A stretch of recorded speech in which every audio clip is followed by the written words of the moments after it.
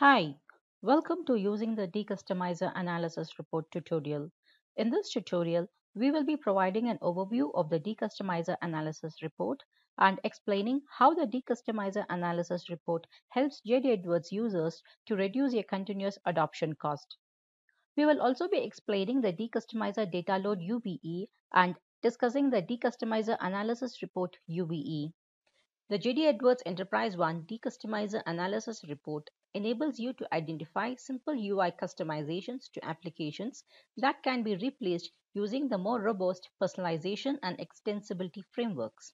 It is recommended that you run this report periodically in your continuous adoption journey to know the number of customizations that can be replaced using the personalization framework. This will continually reduce your cost of staying current with the latest updates in JD Edwards Enterprise One.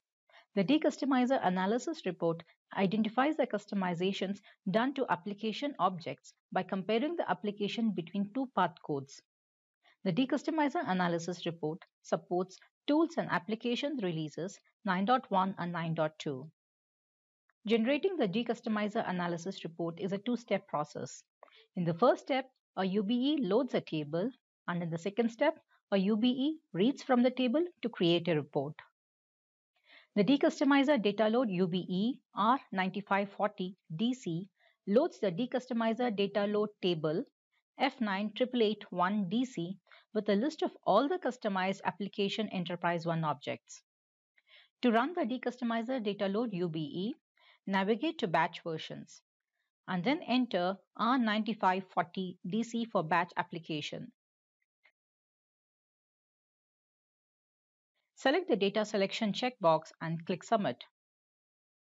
The default data selection is displayed.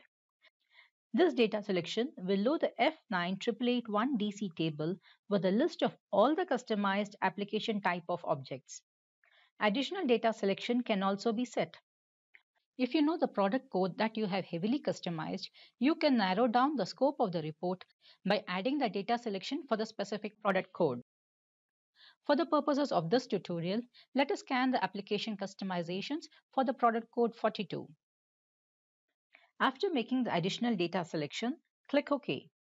If the data selection is not specified, the Data Load UBE will scan all the application objects that are marked as customized.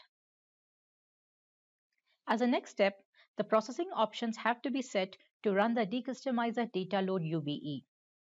Enter the values for the source and target path codes you want to compare to identify the customizations.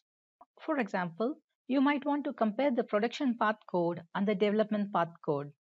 Ensure that the ESU levels of the source and target path codes that are being compared are at the same level. Note that the target path code is where the customizations are expected to be retrofitted. Next, enter the values for the processing option. Enter 0 or blank to load the data according to the data selection without deleting the existing records. Enter 1 to delete all the existing records from the F9881 DC table and load the data based on the data selection. Note that setting the processing option value to 1 means that you want to clean up all of the loaded data and reload it with the default data selection or the data selection that you just made. Then click OK to launch the UBE. This data load UBE will then load the identified customization information into the F9881 DC table. After running the Decustomizer Data Load UBE, the next step is to run the Decustomizer Analysis Report UBE. The report will produce a combined summary and detailed report.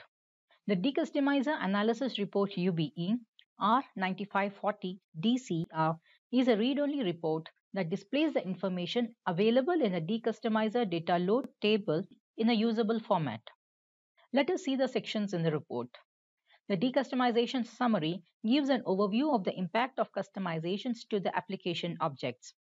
The Decustomization Summary output has 5 sections, namely Customization Summary Statement, Summary by Path Code, Summary by Object Type, Summary by Product Code, and Customized Application Objects. The first section is the Customization Summary Statement. This section will contain embedded values within a sentence. The sentence reads as, system has X number customized objects impacting X number product codes. In our example here, the system has one customized object impacting one product code. The first number refers to the unique number of application objects that have been customized. The second number shows the unique count of all the product codes affected across the selected path code. The summary by path code section shows the number of application objects affected in the target path code. The summary by object type section shows the object type affected by customization and shows the number of objects affected for this object type. The summary lists only the application object type that is affected.